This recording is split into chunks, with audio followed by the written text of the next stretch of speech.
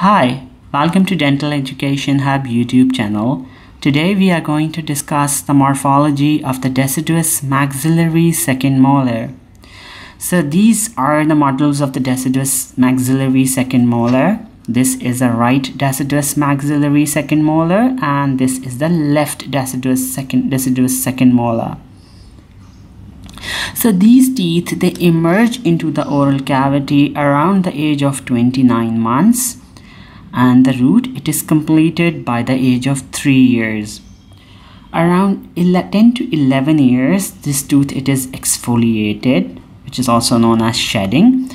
And this tooth, it is replaced by the maxillary second premolar. So this tooth has a grinding function. Along with the other molars, this tooth performs grinding of food. So now we will discuss the morphology of the deciduous maxillary second molar from each aspect. So this is the buccal aspect of the deciduous maxillary second molar. This is the mesiobuccal cusp, which is pointed, and this is the distobuccal cusp. So both cusps, they are nearly equal in size and development. In between these two cusps, mesiobuccal and the distobuccal cusp, there's a faint developmental line or depression in this area. So here there's a faint developmental line or depression. The crown of this tooth, it is larger, and overall the size of this tooth is slightly larger as compared to the deciduous maxillary first molar. And so just below the cemento-enamel junction, the roots, they divide into 3. This is a mesial root, distal root, and palatal. So all 3 roots, they are visible from the buccal aspect. The roots of these teeth, they appear more slender and longer as compared to the deciduous maxillary first molar. This is the lingual aspect of the tooth. So here there are 2 cusps. This is a mesial lingual cusp and the distal lingual cusp, which is rounded. So in some of the specimen, a supplementary or a 5th cusp is associated with a mesiolingual cusp. Here, the mesiolingual cusp, there is no supplementary or 5th cusp is present in this model. But in specimens, there is 5th cusp that is associated with the mesiolingual cusp. Like the buccal aspect, a developmental groove is present between the 2 lingual cusps. You can see here a faint developmental groove is present between the 2 lingual cusps, mesiolingual and the distolingual cusp. A lingual developmental groove is there. All 3 roots, they are visible from the lingual aspect. This is the palatal root, mesial root, and the distal root. The lingual root, it is larger and thicker as compared to the other 2 roots. It is important to tell you that the lingual root is the largest, then the mesial root, and the smallest root is the distal root. So this is the mesial aspect. The crown and the root, it has a more molar-like outline, and it is because of more buccolingual dimension and because of the well development of the roots. In this model, only 2 cusps are visible. This is the mesiobuccal and this is the mesiolingual cusp.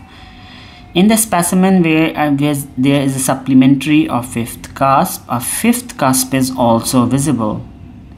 This ridge is the mesial marginal ridge that connects the mesiobuccal cusp with the mesiolingual cusp.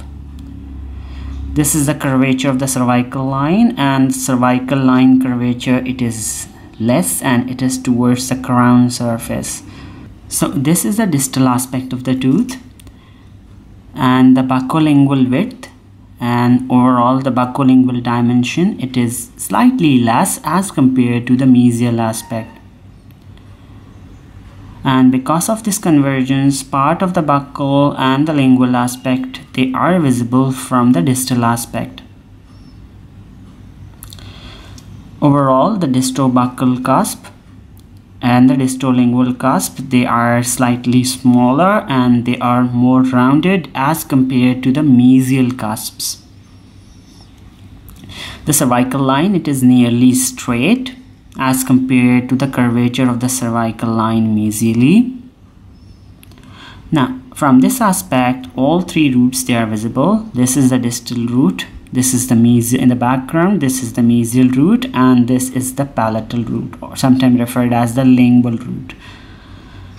Because the mesial distal root, it is small, that's why in the background the mesial root, it is visible. The tooth, it has four well-developed cusps. This is the mesiobuccal cusp, mesiolingual cusp, distobuccal cusp, and the distolingual cusp. The occlusal surface, it has three fossae. This fossa is the central fossa. Just adjacent to the ridge, there's a small fossa, and this is the mesial triangular fossa. And a small fossa is there, that is the distal triangular fossa. There's a groove that crosses the occlusal surface, and this is known as the central developmental groove. From the central developmental groove, a buccal groove and the lingual groove, it crosses the occlusal surface. There are some supplementary grooves that are not quite visible in this model. Now, there is a ridge that is known as the oblique ridge. So there's a raised ridge that runs from the mesiolingual cusp to the distobuccal cusp. It unites and it runs obliquely. This is the oblique ridge. A supplementary cusp is absent in this model, but in specimens there is a supplementary cusp over here associated with the mesiolingual cusp. So this tooth has, morphologically, this tooth has a lot of similarities with the maxillary permanent first molar. So this is all about the morphology of the deciduous maxillary second molar. If you have any questions, feel free to ask in the comments below. Do check out the links in the description of this video. Again, thank you so much and stay blessed.